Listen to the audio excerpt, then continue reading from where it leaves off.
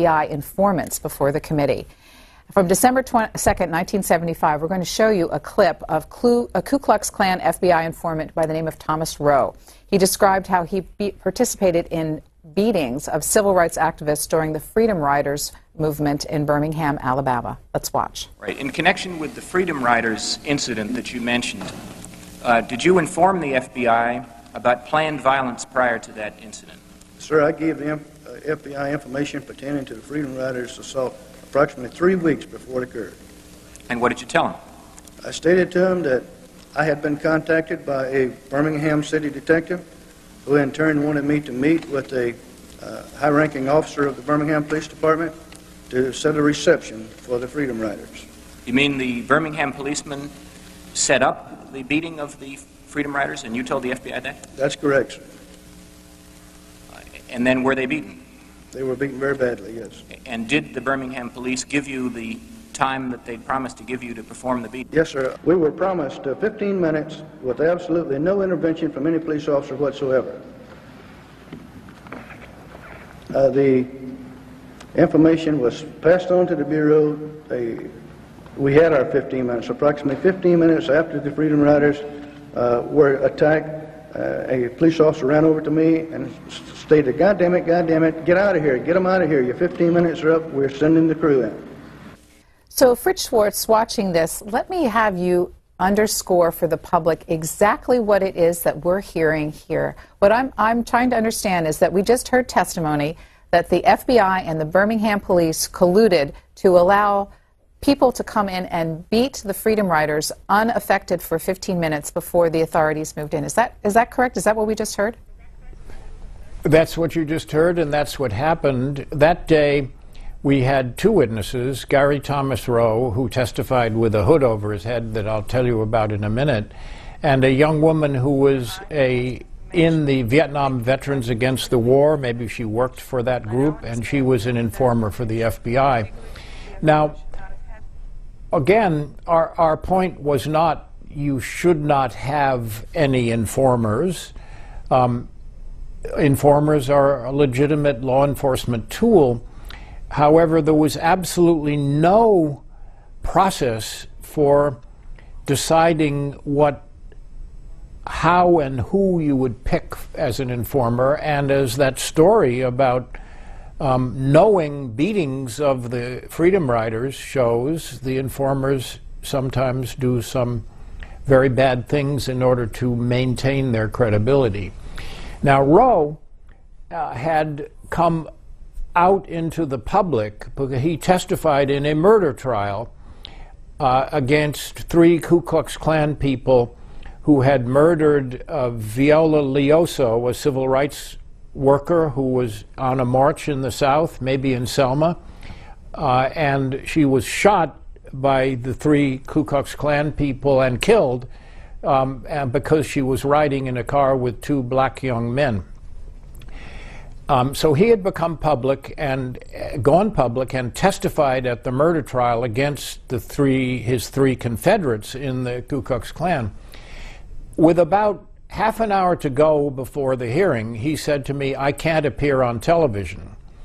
And we really wanted him on television because it was such a dramatic story. And under the rules of the Senate, at least then, a witness who didn't want to appear on television didn't have to appear on television. So I came up with the idea of putting a bag over his head and slits over his eyes and maybe for his mouth so that he could see and talk. I thought that was a pretty clever idea. One of the assistants for Senator Tower, who was presiding that day, Frank Church was away, said, you did that in order to embarrass Senator Tower. Now, Senator Tower never said any such thing to me, and I think if he'd thought it, he would have said it. I think it was a great idea, and it got this guy to testify, and it perhaps added a little bit of drama for having this person with a bag over his head giving that very dramatic testimony that you just played. So, again, to understand the FBI's motivation in this, they allowed the Ku Klux Klan to proceed with the beatings so that this gentleman could maintain his anonymity in the midst of them and continue to serve as an informant. That would be their motivation, correct? Yeah, and it's not, you know, you can go back to World War II, and when we broke the German code,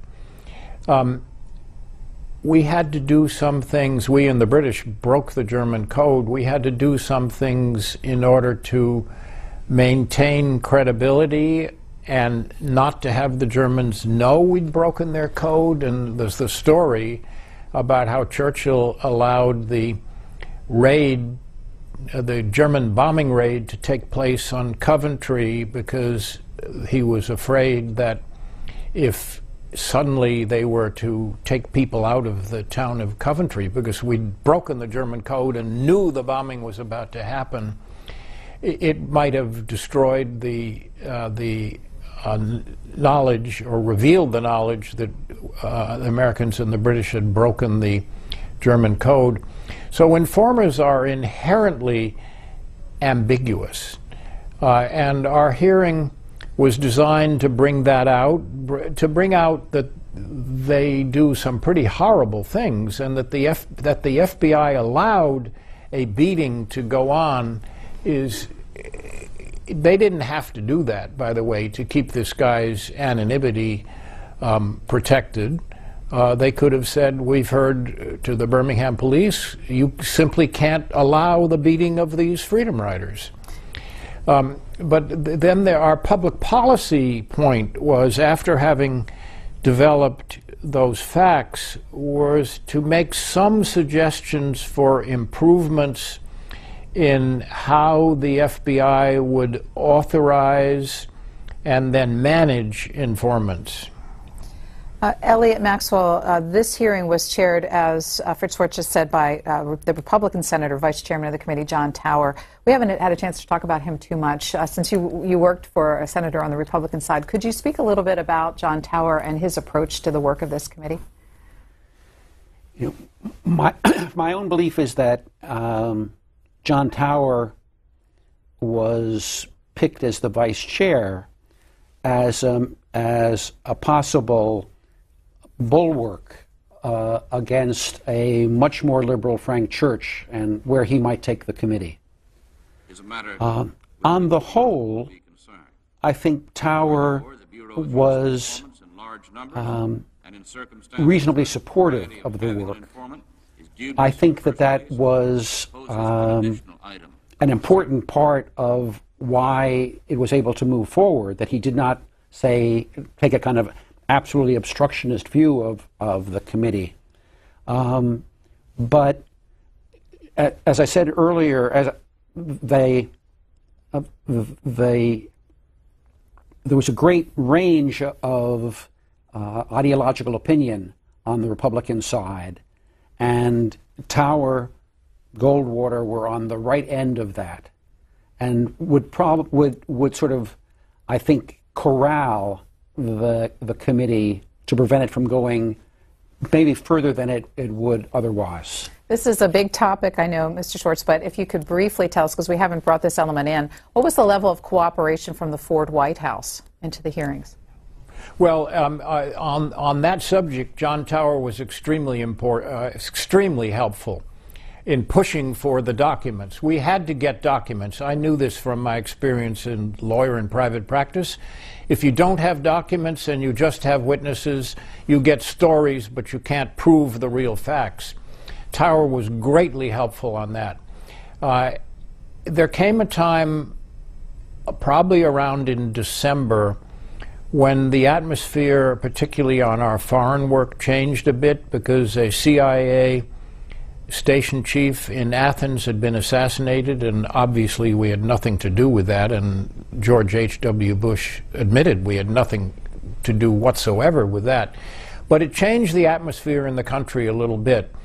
After that point, on the foreign intelligence work, I think Tower was less cooperative than he'd been all the way into November. But in general, he was a good guy. I think Elliot had it just right. Yes, he may have been cautious, but I thought in the early parts of our work, there wasn't much difference between John Tower and Frank Church, or John Tower and Fritz Mondale. and he was essential, I believe, to our winning and winning when we did in getting the documents. In response to the question about the White House, I think in general the White House position with respect to the committee was they wanted to be able to preempt the committee, and therefore they had an activity led by the Vice President Rockefeller, and they thought perhaps that if their activity at looking at intelligence activities in response to these, the public concern over them, that you could preempt the work of the Church Committee. And so there was some tension with the White House, and there is continually between Senate committees and the White House. But in that sense, there was a kind of, maybe we can manage our way out of this, limit what the committee does, limit the documents and access to people that would otherwise be available. But in the end, that just didn't work. We are about to show 45 minutes of this segment of the Church Committee's work on FBI informants. Before we do, you referenced earlier that there was another informant by the name of Mary Jo Cook, and she represents the FBI's work investigating people who protested the war in Vietnam. So we should not be remiss in talking about her. So who was she, and what did the committee want to learn from her? Well, you know, I remember her name. I remember her testifying. I know she was in the working with the Vietnam Veterans Against the War, but I do not remember the specifics of her testimony. She obviously was good or useful, or we wouldn't have chosen to put her on as a witness. And can you talk in generally what you remember about the FBI's concerns about Vietnam protesters? Well, they believed FBI protesters were communist agents, and in that connection, Lyndon Johnson pushed them very hard to investigate the people who were against the war. The Bureau probably would have done it anyway, but Johnson was a force that was pushing the Bureau to do that. And he believed they were communists, or he said he believed they were communists, and of course they weren't. It certainly went well beyond Johnson and into the Nixon era, and it's a kind of lesson, I think, again for us today, that it's pretty easy to go, as Fritz talked about earlier, from the people who oppose your policy from people who you think may be dangerous to the people who oppose your policy, to everybody. Right, and you also made the point in an earlier installment of our series, both of you, that this was not limited to Johnson or to Nixon, but really was all presidents who tried to push the limits of their executive power in this area of intelligence gathering back to FDR. And it is the fact of secrecy that allowed that to happen. And so that's the great tension in intelligence activities, that they're supposed to be conducted in secret. And the secret exercise of power is incredibly alluring. And at this point, we will watch, as we promised, 45 minutes of the Church Committee's investigation into FBI informants. This was recorded by NBC cameras on December 2nd, 1975. In previous sessions, we've examined the Bureau's use of mail openings, electronic and other means of surveillance, surreptitious entry, individual and organizational bank records, income tax returns, and other sources of intelligence information. It is clear that under proper judicial scrutiny, as mandated by the Congress and the courts, limited invasions of individual privacy involving any or all of the foregoing could be properly undertaken in aid of the Bureau's law enforcement mission. The focus of our inquiry has been, and will continue to be, the use of these and other techniques without the sanction of judicial authority and for purposes often unrelated to law enforcement, as it has been traditionally defined in our country. I stress that the mandate of this committee is to examine the intelligence gathering activities of governmental agencies and does not in any way encompass an assessment of the overall FBI law enforcement effort. We make no attempt at overall assessment. With respect to those FBI activities, which have come to be known as domestic intelligence, our inquiry has revealed a further bifurcation of the Bureau's areas of concern. As previously discussed by the Committee's counsel in our last session, approximately 20% of the Bureau's budget is devoted to intelligence activities. This is divided between so-called domestic intelligence and counter-espionage activities.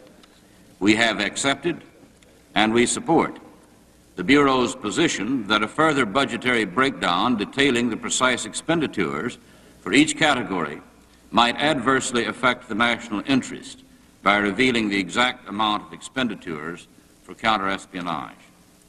Therefore, while the nature and extent of these activities is less than precise from a budgetary standpoint, this inquiry nevertheless represents a critical area of our investigation. Testimony and other evidence received by the committee to date indicates that a variety of techniques, not limited to those just cited, were employed against individuals and organizations without even color of legislative or judicial authority. The impact of those abuses on individuals and on legitimate political, social, religious, and philosophical interests represents a dangerous erosion of our constitutional guarantees. In Council's survey of the issues during our last session, we examined a range of activities extending from information gathering to disruption of the lives of individuals and organizations. We witnessed intelligence functions at their admitted worst in our review of the so-called counterintelligence program against Dr. Martin Luther King. Today, we turn to an in-depth review of intelligence methods through an examination of the Bureau's most widely used technique, informants. The concept of informing is usually distasteful. However, the informant technique is a valid and recognized one in the intelligence field and often leads to very solid results. At issue is the Bureau's abusive employment of this technique, an abuse at least partially due to the absence of clear guidelines concerning intelligence informants and the lack of appropriate constitutional guarantees. The legitimate concern of the FBI in investigating criminal conduct and preventing criminal activities can never justify allowing informants or other law enforcement agents to operate outside the law without regard for the rights of others. When an informant is used to penetrate an organization to provide intelligence information, the possible impact of his influence on the activities of that organization cannot be ignored. Surely the infiltration of informants into groups and organizations which seek to bring about political, social, economic, or other changes in our society represents, at the very least, a chilling effect on the freedom of citizens to gather and to debate and work for such changes. The fact that an informant in carrying out his role may hinder or alter the advancement of legitimate objectives sought by members of organizations is a matter with which we must all be concerned. Furthermore, the Bureau's use of informants in large numbers and in circumstances where the propriety of having an informant is dubious in the first place poses an additional item of concern. As I have already noted, the Bureau's use of the informant is part of the FBI's catalog of technique for carrying out its work. Our hearing today will focus first on the roles actually played by two informants, one who infiltrated the Ku Klux Klan, another who infiltrated Vietnam veterans against the war. The first witnesses today will be Mary Jo Cook and Gary Thomas Rowe. Mr. Rowe will be wearing a hood so that he cannot be physically identified. He believes that physical identification would be inimical to his personal safety. He now resides at a location not to be disclosed under an alias, which has been given to him by the government.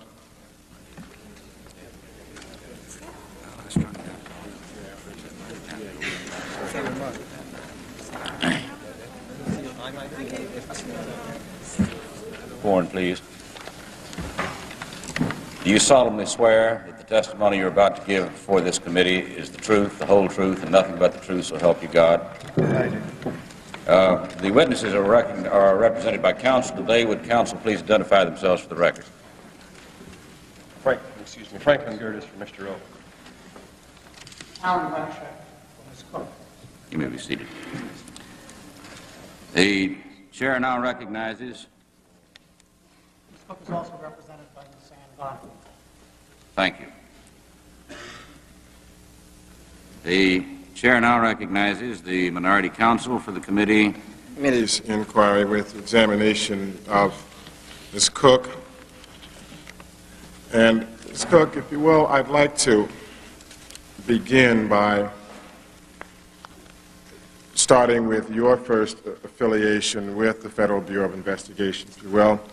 It's my understanding that your contact began in the summer of 1973. If you could, just briefly for the committee, explain how that contact came about. Yes. Excuse me. I was living with a man who... Would you pull your mic a little closer? Certainly. I was living with a man who was working for the Bureau and who had been working for the Bureau for about a couple of months as an informant.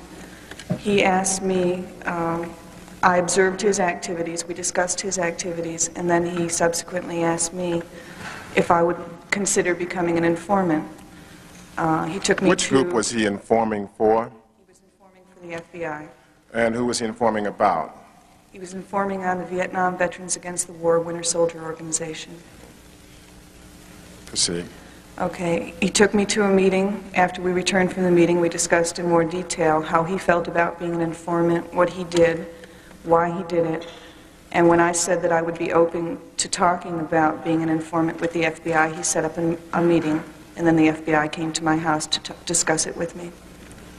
An agent came to visit you for the purpose of discussing your becoming an informant? Yes. What was the nature of that discussion? What were you asked, if anything, to do by the FBI?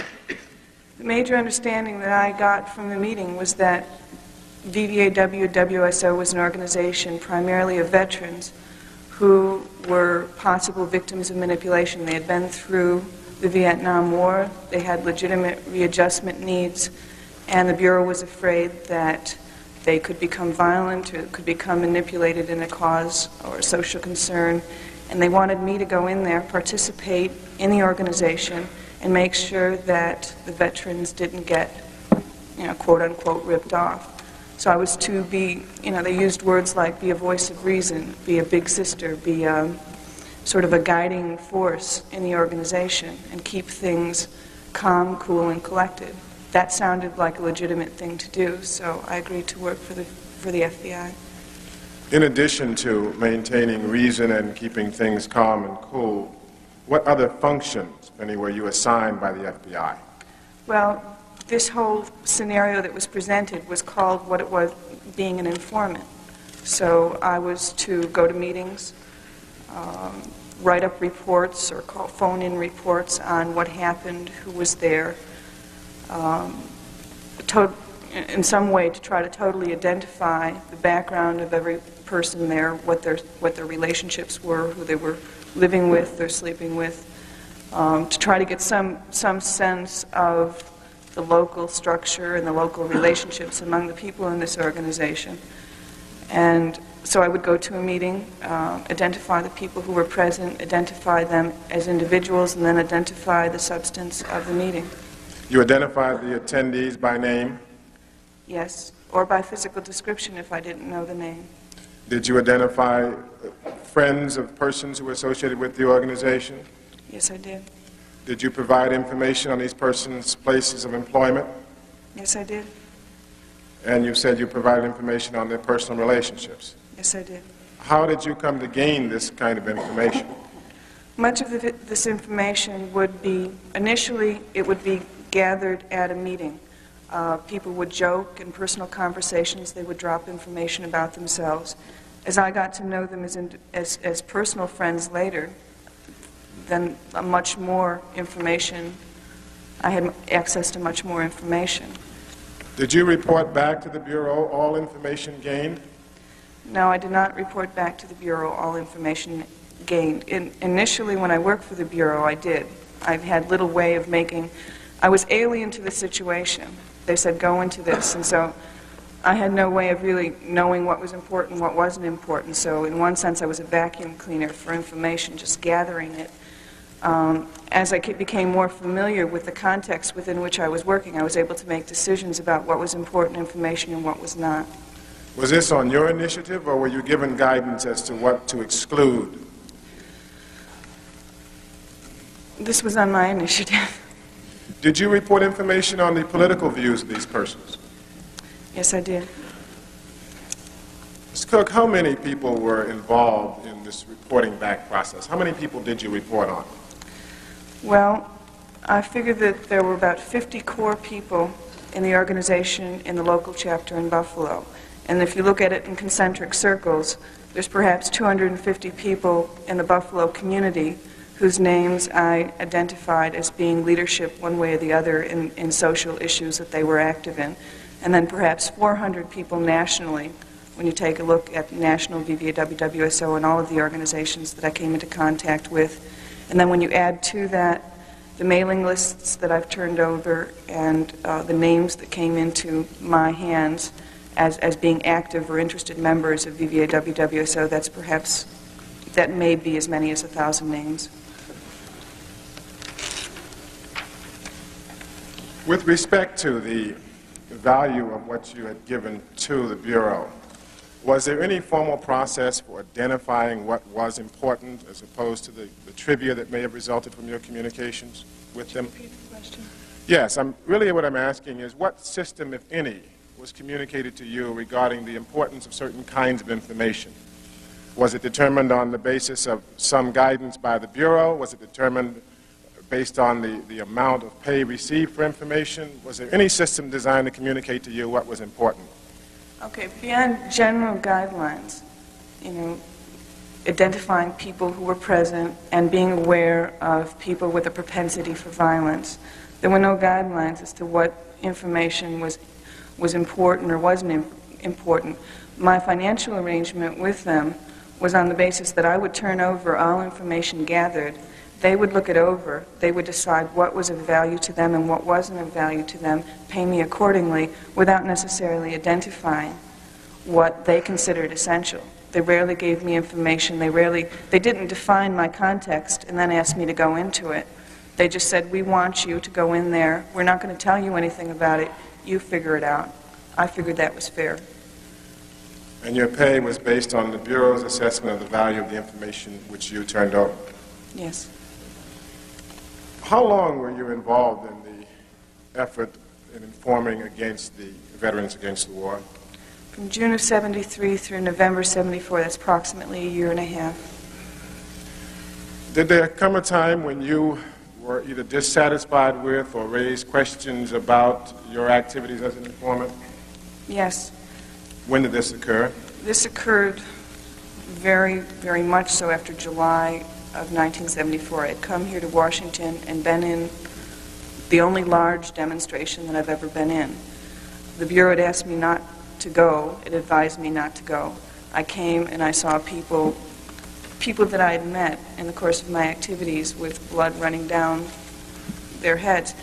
I came back from Washington very upset, and I started talking with the FBI about all of the contradictions that I was starting to see. I didn't understand what my involvement was anymore. So I started saying to them, I don't see the reason for my continuing. It seems to me that you don't understand what I'm telling you. These people don't need me functioning in their midst, and if you can't give me assurances that the information that I'm giving you, which you seem to strip a context away from, isn't going to be used against these people, then I cannot continue. And they couldn't. They tried to give me assurances. They brought someone from Washington to talk to me, and he talked in humanist philosophical terms about why I should continue and how everything was all fine and good. But I was very dissatisfied with those conversations, and I insisted on quitting. I gave them a month's notice, and I quit. This person from Washington who talked to you in philosophical terms, do you recall the substance of that conversation? In this effort to get you to remain as an informant, what kinds of reasons were advanced? Mostly, they were trying to assure me that the FBI was part of our conversations were really far-ranging. We discussed all sorts of social issues, from poverty to the space program to ecology. They tried to assure me that things were doing fine, the status quo was really fine. I was involved with a group of people who had really bad readjustment needs as veterans, who didn't have social programs that were sufficient for them. I was also involved in welfare rights. And I was constantly meeting people who lived with a degree of poverty that provoked them and irritated and frustrated them, and they turned to self-help programs. So here I have on one hand a man telling me that things are fine and that my work for the Bureau is part of making sure that dissidents who somehow, they had no sympathy with the poverty and the consequences of that poverty that I was viewing firsthand and living with day to day. So that we were really very much miles apart in our discussions about what was fine and what was not fine in America.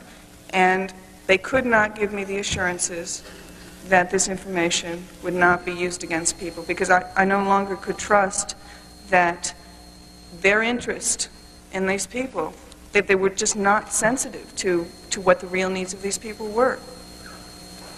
And was it then shortly after this that your role as an informant was terminated, that you indicated you no longer desired to work in this capacity? Yes. Let me just raise one final area of inquiry with you. In our previous discussion, you indicated that there came a time when you had become involved in the Attica Defense Project representing the Vietnam veterans against the war, and that as a part of such you had been involved in things like the jury survey effort. Yes. My question is, did you communicate to the Bureau any of your efforts in this regard as they related to the Attica defense effort? Yes, I did.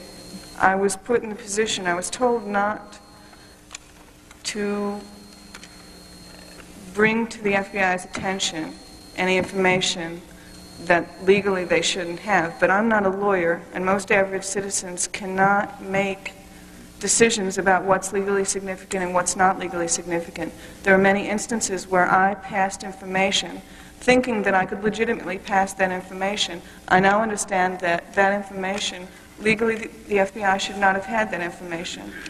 And I feel badly about that, but I also know that I was put in the kind of position where I was required to make a professional decision, and I could not make a professional decision. Ms. Cook, did the information passed include correspondence between you and Attica defendants? Yes. Mr. Chairman, that concludes my examination of witnesses. Yes, it would. From when to when?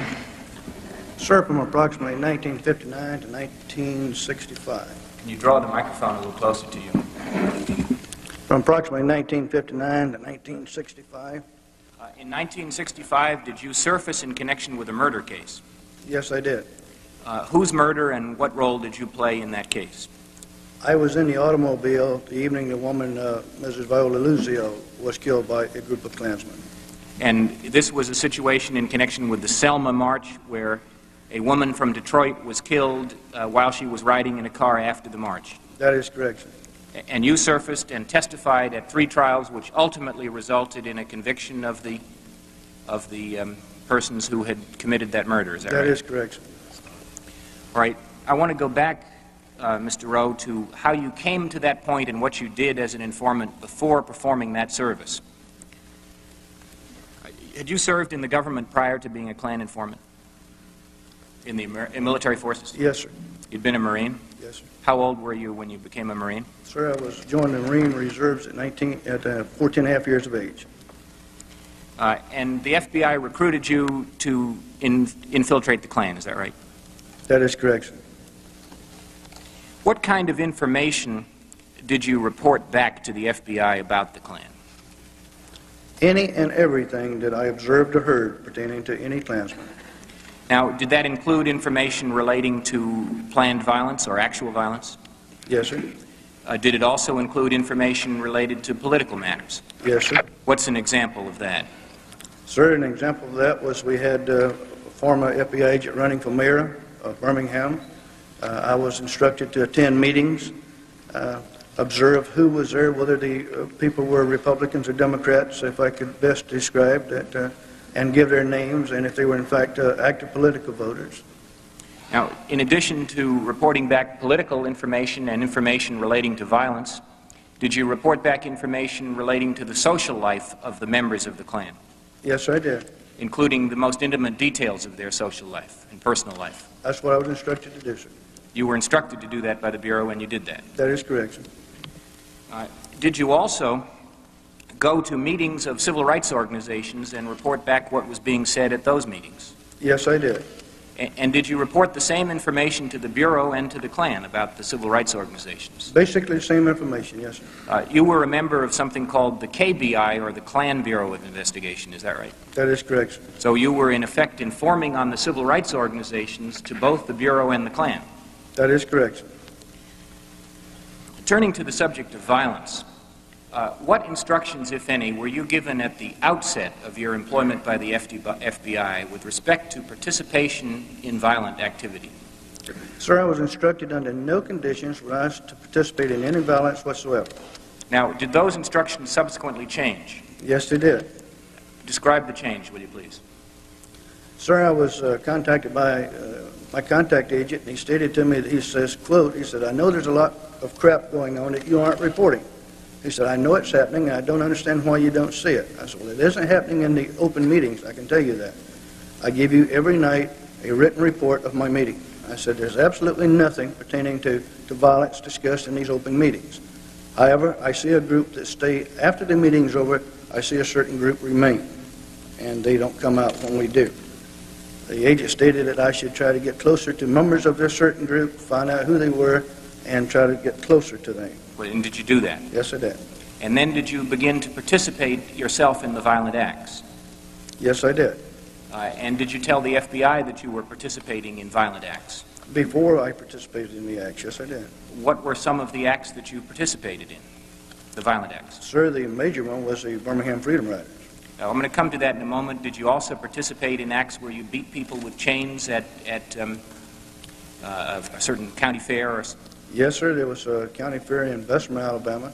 The FBI, I personally gave the FBI several days' notice, a good week notice that this was going to occur.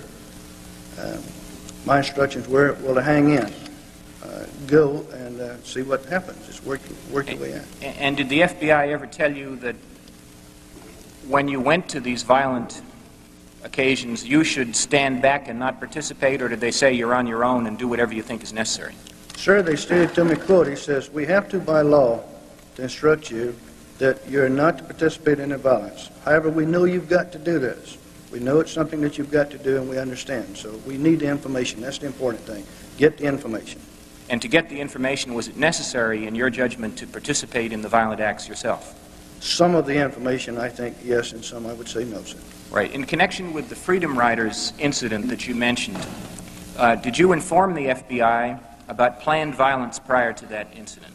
Sir, I gave the FBI information pertaining to the Freedom Riders assault approximately 3 weeks before it occurred. And what did you tell them? I stated to them that I had been contacted by a Birmingham city detective who in turn wanted me to meet with a high-ranking officer of the Birmingham Police Department to set a reception for the Freedom Riders.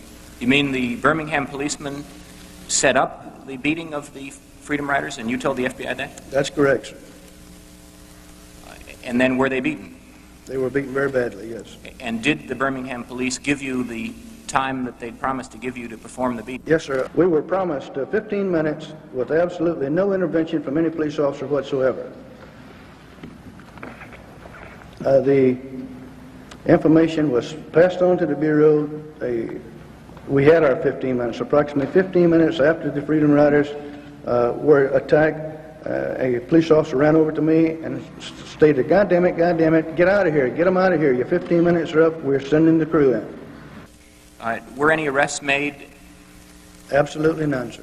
As a matter of fact, I quit very shortly after working for the Bureau because of this incident. I felt that my exact phrase was, why wasn't something done? There were 1,000 men at least on Mother's Day of the morning of the Freedom Riders, just roaming up and down right in front of City Hall. We had baseball bats, we had clubs, we had chains, we had pistols sticking in our belts. It was just unbelievable. Yeah, but that's a problem of the Birmingham Police Department. What about the FBI? Did you ever discuss with them why they... Sir, and I was told by the FBI, quote, he said, well, who the hell were we going to report it to? He said, the police department was involved in it. The police department helped set it up with you. He said, we are an investigating agency, not an enforcement agency. All we do is gather information. That was my answer. Now, sometime after that, were you told that the FBI had declared war on the Klan and given the name of something called COINTELPRO?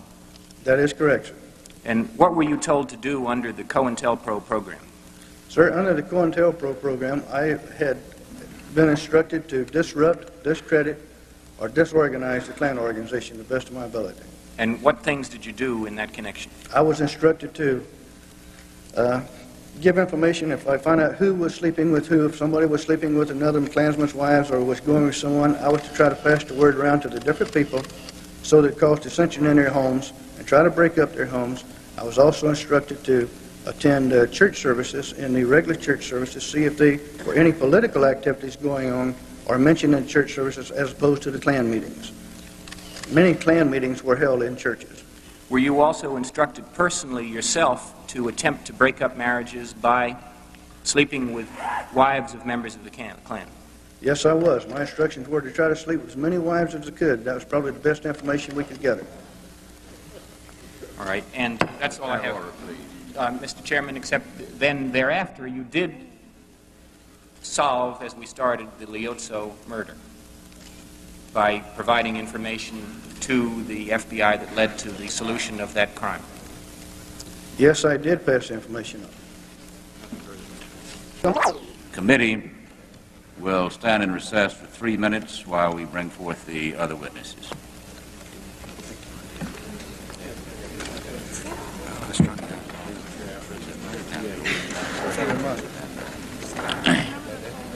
I think all of them should be sworn in just I don't want to take them so long to get you one.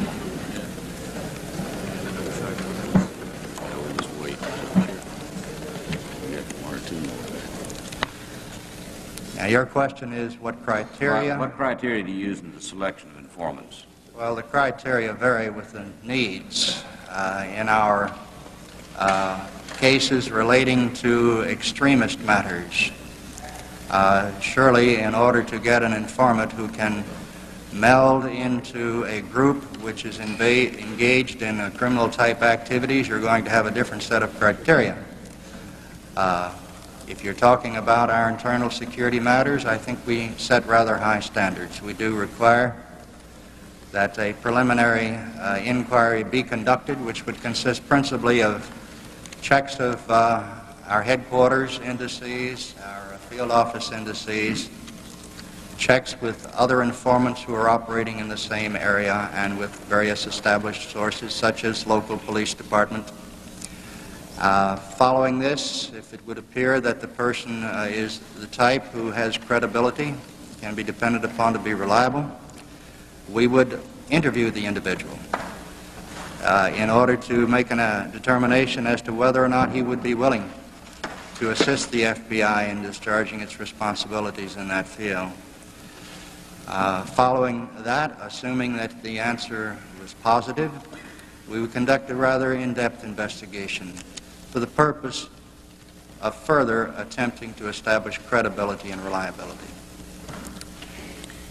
How does the Bureau distinguish between the use of informants for law enforcement as opposed to intelligence collection?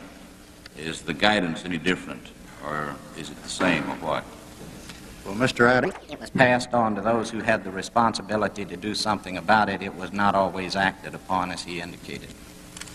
And in none of these cases, then, there was adequate evidence of conspiracy to give you jurisdiction to act. The departmental rules at that time, and still do, require departmental approval where you have a conspiracy. Under 241, it takes 2 or more persons acting together. You can have a mob scene, and you can have blacks and whites belting each other, but unless you can show that those that initiated the action acted in concert in a conspiracy, you have no violation. Congress recognized this, and it wasn't until 1968 that they came along and added Section 245 to the Civil Rights Statute, which added punitive measures against an individual. There didn't have to be a conspiracy. But this was a problem that the whole country was grappling with. The President of the United States, Attorney Generals, we were in a situation where we had rank lawlessness taking place. As you know from the memorandum we sent you, that we sent to the Attorney General, the accomplishments we were able to obtain in preventing violence and in neutralizing the Klan, and that was one of the reasons. What was the Bureau's purpose in continuing or urging continued informant surveillance of the Vietnam veterans against the war? Was there a legitimate law enforcement purpose, or was the intent to alter political expression?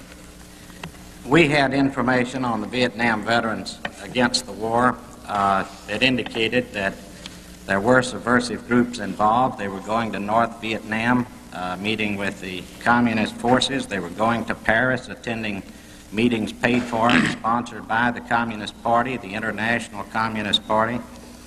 We feel that we had a very valid basis to direct our attention to the VVAW. It started out, of course, with Gus Hall in 1967, who was head of the Communist Party USA, with comments he made. What it finally boiled down to is a situation where it split off into the Revolutionary Union, which was a Maoist group, and the hardline communist group.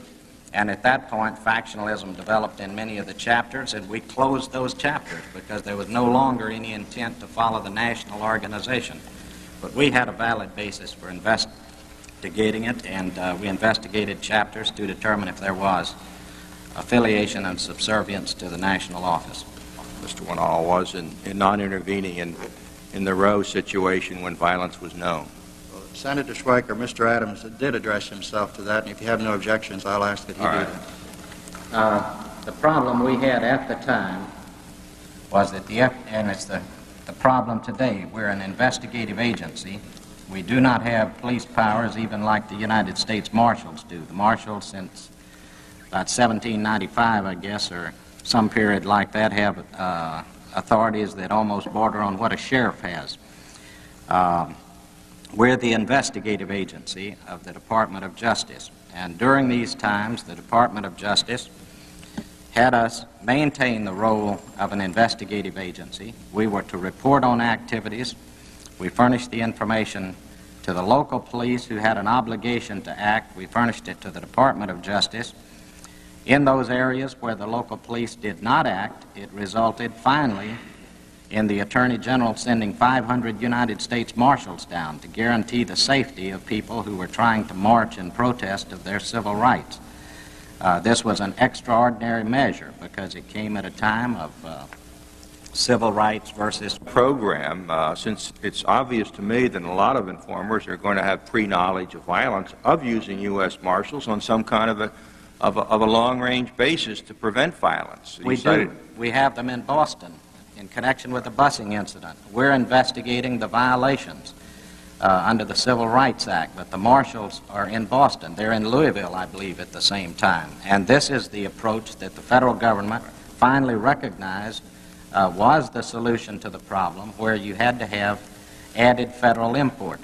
But instead of waiting till it gets to a Boston state, which is obviously pretty advanced confrontation, shouldn't we have somewhere a coordinated program that when you go up the ladder of command, the FBI, that on a immediate and fairly contemporary basis, that kind of help can be sought instantly as opposed to waiting till it gets to a Boston. I realize it's a departure from the past. I'm not saying it isn't, but my point is, it seems to me we need a better remedy than we have. Well, fortunately, we're at a time where conditions have subsided in the country, even from the 60s and the 70s and periods or 50s and 60s. We report to the Department of Justice on potential trouble spots around the country as we learn of them, so that the department will be aware of them. The planning for Boston, for instance, took place a year in advance with state officials, city officials, the Department of Justice, and the FBI. Our approach, our only approach, was through informants. And through the use of informants, we solved these cases. The ones that were solved. There were some of the bombing cases we'd never solved. They're extremely difficult. But these informants, as we told the Attorney General and as we told the President, that we had moved informants like Mr. Rowe up to the top leadership. He was the bodyguard to the head man. He was in a position where he could forewarn us of violence, could help us on cases that had transpired, and yet we knew and could see that this could continue forever unless we can create enough disruption that these members will realize that if I go out and murder 3 civil rights workers, even though the sheriff and other law enforcement officers are in on it, if that were the case, and some of them it was the case, that I will be caught. And that's what we did, and that's why violence stopped, was because the Klan was insecure, and just like you say, 20%, they thought 50% of their members ultimately were Klan members, and they didn't dare engage in these acts of violence because they knew they couldn't control the conspiracy any longer. So, I'm sorry. Well, my time has expired. I just have one quick question. Is it correct that in 1971 we were using around 6,500 informers for a black ghetto situation? I'm not sure if that's the year. We did have one year where we had a number like that, which would have probably been around 6,000, and that was the time of when the cities were being burned. Detroit, Washington, areas like this, we were given a mandate to know what the situation is, where is violence going to break out next. They weren't informants like an individual that's penetrating an organization. They were listening posts in the community that would help tell us that we have a group here that's getting ready to start another firefight or something. Thank you, Mr. Chairman. There are 3 more senators remaining for questioning. If you can try to get everything in your first round, it may be the best professional organization of its kind in the world. But when the FBI acts in the field of political ideas, it's bungled its job, it's interfered with civil liberties, and finally, in the last month or 2, through its public disclosure, has heaped shame upon itself and really led toward an undermining of crucial public confidence in an essential law enforcement agency of this country. And in a real sense, history has repeated itself, because it was precisely that problem that led to the creation of the FBI in 1924. In World War I, the Bureau of Investigation strayed from its law enforcement functions.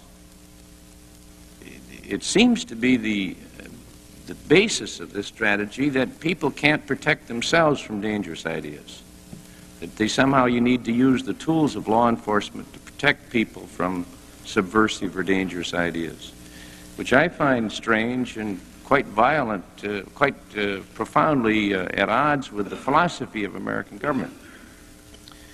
I started politics years ago, and the first thing we've got to control this, restrain it, define it, so that precisely what's expected of the FBI is known by you, by the public, and that you can justify your actions when we ask you. I agree with that, Senator, and I'd like to point out that when the Attorney General made his statement, and Mr. Hoover subscribed to it, we followed that policy for about 10 years until the President of the United States said we should investigate the Nazi Party. I, for one, feel that we should investigate the Nazi Party. I feel that our investigation of the Nazi Party resulted in the fact that in World War II, as contrasted to World War I, there wasn't one single incident of foreign-directed sabotage which took place in the United States. And under the criminal law, you could have investigated these issues of sabotage? Isn't sabotage a crime? Sabotage is a crime, but Well, yet, can't you investigate it then? after it happens, See, every time you get challenged on getting involved in political ideas, you defend yourself on the basis of crimes that you've been investigating. It's very interesting. In my opinion, you've got to stand here, if you're going to continue what you're now doing, and as I understand it, you still insist you did the right thing with the Vietnam Veterans Against the War and investigating the Council of Churches. So No. this can still go on. This can still go on under your interpretation of your present powers, which you try to justify on the grounds of your law enforcement activities in terms of criminal matters. the law does not say we have to wait until we have been murdered before we can act. Absolutely. But that's in the but- field of law again. That's There you right. go again. It's the field of law. You're but trying what- to defend But when you have after sabotage... That's the law. You that's- can do that. You've got That's plenty right, of- but you can't...